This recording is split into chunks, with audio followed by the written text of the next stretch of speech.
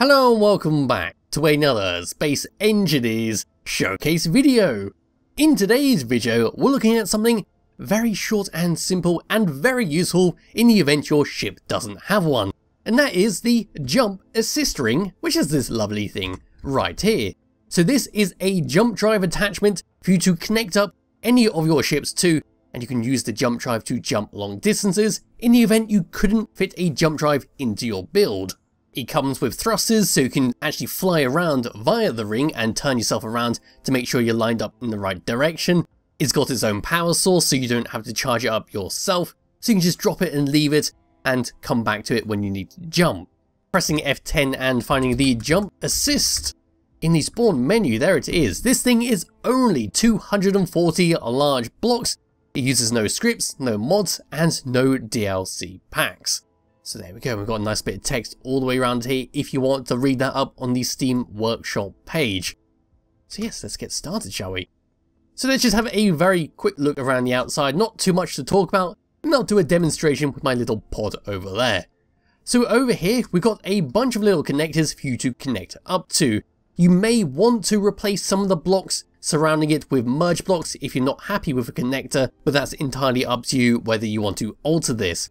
Yes, we've got a connector there to reverse up to, or a connector there to drop a ship onto, which is what I'm going to do with that. We've got little lights all the way around this and plenty of little thrusters to be able to maneuver this. So at the bottom here, we've got some thrusters, some grey, white and black blocks. We've got some antennas to make sure we can always find it no matter where we are. As we move further along the side of the ring, here are some more ion thrusters, some more lights on the side, and a nice red and blinking white. Coming all the way up to the top, this is where the jump drive is. Once again, some more ion thrusters. Then coming down the side here, some more ion thrusters, a green light with another blinking white light, and that just about covers it. It's a very simple design and it works very well for a medium to small size ship. So now let's go and play around with it because there's not too much else to talk about. It should be fairly self-explanatory. You just connect up, you take control of it, and then you jump. So coming over to my little pod and heading on the inside, like so. Let's just close that up, come into the seat, and just fly it along until we get over to a connector. So just dropping all the way down and making sure I'm not running out of hydrogen anytime soon. No, I'm not. Now just come and connect up. That was a bad miss. I'm terrible at connecting these up. There we go, we're now going to come across to there. We can connect ourselves up, and then, if we want to, we can come over and find the remote control block called the jar remote control.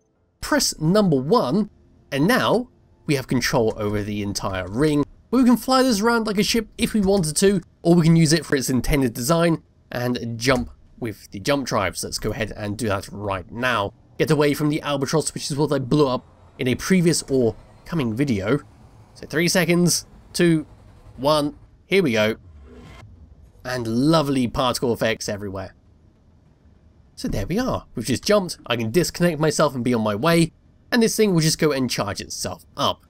But as for the actual hotbar controls, number 1 is for the jump drive, on and off. 2 and 3 are to control its range. 4 is to jump, 5 is for our spotlight, 6 is for our interior lights all the way around this ring, 7 and 8 is for our connectors, so 7 is for one I'm connected to, 8 is for the one down there, so you could connect 2 ships up to this if you wanted to. 9 is for our antenna on and off, and that is that. If I go and press 4 again, how much we charge, it's going up pretty fast. So if I just go and disconnect myself like so and pull myself away from the ring so we can know what is the actual ring and what is my ship, then just find an access point somewhere on this. There we go. Now let's see what this thing had. So we're powered by reactors, got a few spotlights, a few lights on there, lots and lots of thrusters, and that is that. It's a very simplistic design that works really well if you don't have access to a jump drive for your ship. As you can see there, we are slowly charging up. We're almost ready. Should be about 50% by now. Then we can go for another jump. Let's go and drop myself all the way down once again and connect myself up.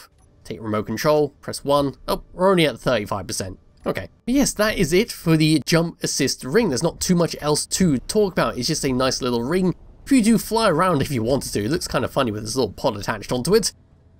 It's a very useful thing if you can't fit a jump drive on your ship. So anyway, there will be a link to it in the description below, along with a link to the Skybox. The pod itself is my own personal pod and it's still under construction. I simply slapped a connector on underneath because I still need to work out how to fit that on. And thank you for watching. I'll be back with another video somewhat soon. Bye bye.